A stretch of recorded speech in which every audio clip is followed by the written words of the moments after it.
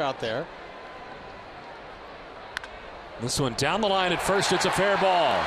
It'll kick off the boxes and jet out to Hunter. Ellsbury to second base. A bobble by Hunter, and Ellsbury thought about it. Now pulls it up and has to dive back to the bag at second. Just a bobble out there by Hunter.